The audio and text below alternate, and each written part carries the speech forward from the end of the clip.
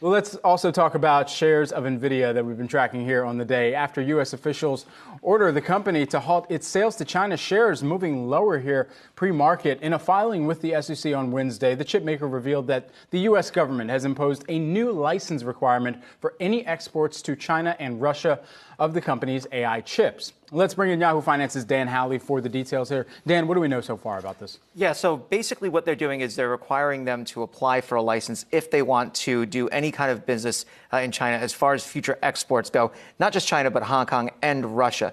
Nvidia does not do business in Russia right now, obviously, as a result of the war in Ukraine. But there's two things that this is really going to impact. It's A100 and H100 integrated circuits, as well as its DGX servers and anything having to do with its A100X product. Now, a lot of this has to do with AI and high performance computing, things along those lines. So any kind of acceleration that we could see for AI, that's going to be basically out the window or require this new license. Now, this comes, Nvidia provided a statement through that SEC basically saying that they may seek a license for customers, but has no assurance that the U.S.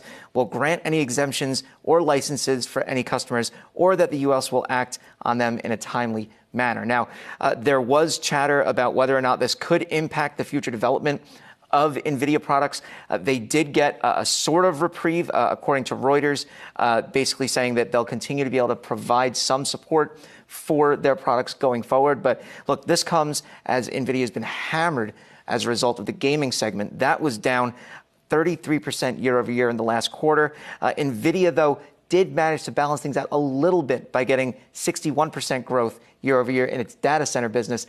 This, though, is going to go directly against that, and they said it could hurt them for as much as $400 million in this quarter alone. Dan, yeah, and to that point, you're seeing a lot of caution out there in the street. I'm looking at a good note by the Citi team, Atif Malik, closing their catalyst buy recommendation on Nvidia ahead of their September 20th GTC conference because of this. But is this something they can move beyond next year? Can they at some point recover from this? I think the thing is that, China is obviously an incredibly important market, right? Especially for this kind of technology. Now, the fear for the government is that this would somehow be used by the Chinese military. And so that's why they don't want to allow Nvidia and other companies to provide these kind of products. It will take them some time to kind of rebalance themselves because, look, we're looking at $400 million in potential sales in this quarter alone, right? Just add that up going forward, and it could be a big hassle for them. But they still do they're almost riding even between how much they make from gaming and how much they make from data center. Data center has obviously been the big growth opportunity for them and what Wall Street looks at as the business of the future. So to have this kind of cut out from underneath them as a result of these license requirements is going to be a big deal going forward. Dan Howley, thanks so much.